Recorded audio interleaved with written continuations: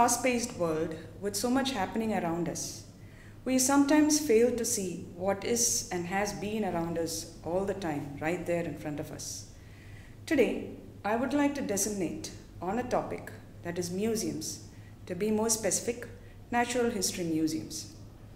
The word museum comes from a Latin word museum, and usually it is defined as a building which is known to house historical artifacts, arts, deal with sculptures, objects of culture, or biological interests. A natural history museum or museum of natural history is a scientific institution with natural history collections that include current and historical records of animals, plants, fungi, ecosystems, geology, paleontology, climatology, and more. The primary role of a natural history museum is to provide the scientific community with current and historical specimens for their research, which is to improve our understanding of the natural world.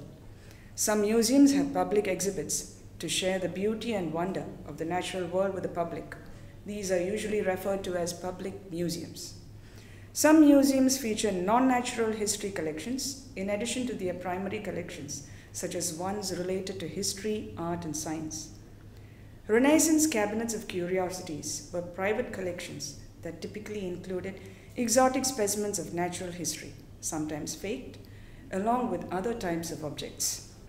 The first natural history museum was possibly of that of a Swiss scholar, Konrad Gessner, established in Zurich in the mid-16th century. The Museum National d'Histoire Naturelle, established in Paris in 1635, was the first natural history museum to take the form that would be recognized as a natural history museum today. Early natural history museums offered limited accessibility as they were generally private collections or holdings of scientific societies. The Ashmolean Museum, opened in 1683, was the first natural history museum to grant admission to the general public. I would like to speak on the different types of museums. Museums can vary based on size, from large institutions covering many of the categories below to very small institutions focusing on specific subjects such as a specific location, a notable person, or a given period of time. Museums can also be categorized into major groups by the type of collections they display, to include fine arts, applied arts, craft, archaeology, anthropology and ethnology, biography, history, cultural history, science, technology, children's museums, natural history, botanical and zoological gardens. Within these categories, many museums specialize further. Example, museums of modern art, folk art, local history, military history, aviation history, philately, agriculture, or geology.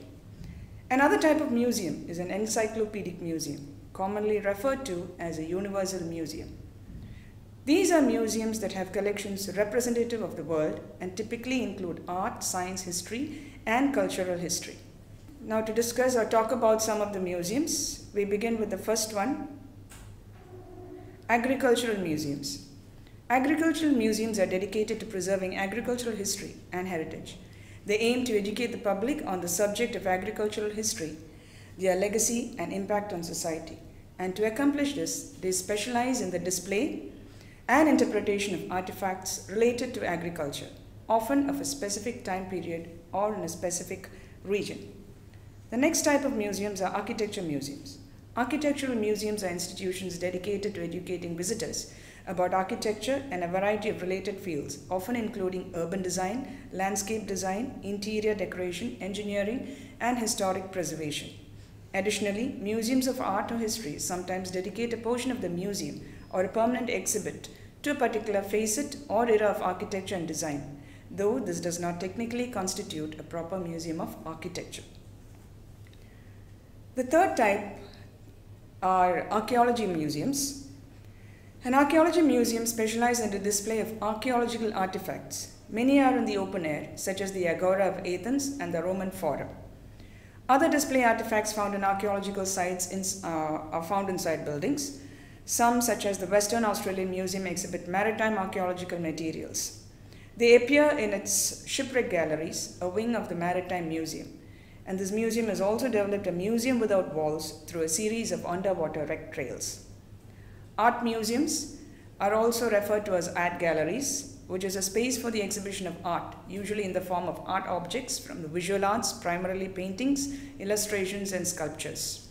The first publicly owned museum in Europe was the Amberbach Cabinet in Basel, originally a private collection, sold to the city in 1661 and made public since 1671. The Ashmolean Museum in Oxford, which was opened in 24th May 1683, is considered as the world's first university art museum. The specialized art museum is considered a fairly modern invention, the first being the Hermitage in St. Petersburg, which was established in 1764. Biographical museums are dedicated to items relating to the life of a single person or a group of people, and may also display the items collected by their subjects during their lifetimes. Some biographical museums are located in a house or other site associated with the lives of their subjects. Automobile museums comprise of around 107 in the United States, with one in Canada and one in the Republic of Georgia. Automobile museums are for car fans, collectors, enthusiasts, and for families. Children's museums are institutions that provide exhibits and programs to stimulate informal learning experiences for children. In contrast to the traditional museums that typically have a hands-off policy regarding exhibits, children's museums feature interactive exhibits that are designed to be manipulated by children. Community museums are referred to as museums serving as an exhibition and gathering space for specific identity groups or geographic areas. In contrast to traditional museums again, community museums are commonly multidisciplinary and may simultaneously exhibit the history, social history, art, or folklore of their communities.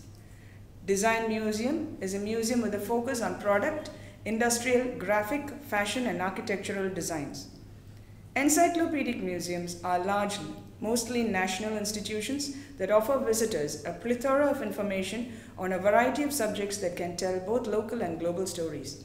The aim of encyclopedic museums is to provide examples of each classification available for a field of knowledge. Ethnology museums are a type of museum that focus on studying, collecting, preserving, and displaying artifacts and objects concerning ethnology and anthropology. This type of museum usually were built in countries possessing diverse ethnic groups or significant numbers of ethnic minorities. The Zoology History Museum in Georgia is an example of one such museum. Historic house museums lie within the category of history museums. They are the most numerous, and earliest projects for preserving historic homes began way back in the 1850s under the direction of individuals concerned with the public good and the preservation, mostly of American history, especially centered on the first president. These museums are also unique in that the actual structure belongs to the museum collection as a historical object. History museums cover the knowledge of history and its relevance to the present and future. Some cover specialized curatorial aspects of history or a particular locality. Others are much more general. Such museums contain a wide range of objects, including documents, artifacts of all kinds of art, archaeological objects, etc. Antiquities museums specialize in more archaeological findings. A common type of history museum is the history house. Living history museums combine historic architecture, material culture, and costumed interpretation with natural and cultural landscapes to create an impressive learning environment. These museums include the collection, preservation, or interpretation of material culture, traditional skills, and historical processes. An entirely different museum is the Maritime Museum that specializes in the presentation of maritime history, culture, or archaeology. They explore the relationship between societies and certain bodies of water. As mentioned, maritime museums are primarily archaeological, and these focus on the interpretation and preservation of shipwrecks and other artifacts recovered from a maritime setting. A second type of a maritime history museum is dedicated to educating the public about humanity's maritime past. Medical museums, considered as a rare species today, are largely an extinct subtype of a museum. The most notable exception of such kind of a museum is the Mutter Museum in Philadelphia, Pennsylvania, and the Hunterian Museum at the Royal College of Surgeons in Glasgow, Scotland. Medical museums functioned as an integral part of medical students' education through the 19th century and into the earlier 20th century. Dry and wet anatomical specimens, casts, drawings, oil paintings, and photographs provided a means for medical students to compare healthy anatomical specimens with abnormal or diseased organs. Museums like the Motor Museum added medical instruments and equipment to their collections to preserve and teach the history of the medical profession. By the 1920s, medical museums had reached their nadir and began to wane in their importance as institutes of medical knowledge and training. Medical teaching shifted towards training medical students in hospitals and laboratories, and over the course of the 20th century, most medical museums disappeared from the museum horizon. The next type of museums are memorial museums. These are museums dedicated both to educating the public about and commemorating a specific historic event, usually involving mass suffering. The concept gained traction throughout the 20th century as a response to the numerous and well-publicized mass atrocities committed during that century. Military and war museums specialize in military histories, and they are often recognized from a national point of view, where a museum in a particular country will have displays organized around conflicts in which that country has taken part. They typically include displays of weapons and other military equipment, uniforms, wartime propaganda, and exhibits a civilian life during wartime and decorations, among others. Mobile museums, as the term implied, to museums that make exhibitions from a vehicle, such as a van. Some institutions, such as St. Vital Historical Society and the Walker Arts Center, use the term to refer to a portion of their collection that travels to sites away from the museum for educational purposes. Other mobile museums have no home site and use travel as their exclusive means of presentation. Natural history museums. Museums of natural history and natural science typically exhibit work of the natural world, and they focus on nature and culture. Exhibitions educate the public on natural history, dinosaurs, zoology, oceanography, anthropology, and more. Evolution, environmental issues, and biodiversity are major areas in natural science museums. And notable museums coming under this category include the Natural History Museum in London, the Oxford University Museum of Natural History in Oxford, the Smithsonian Institute National Museum of Natural History in Washington, D.C., etc. Our country, too, has 8 to 9 natural history museums located around our country, the latest being commissioned in Gangtok. The next category of museums are open-air museums. Open-air museums collect and re-erect old buildings at outdoor sites, usually in settings of recreated landscapes of the past.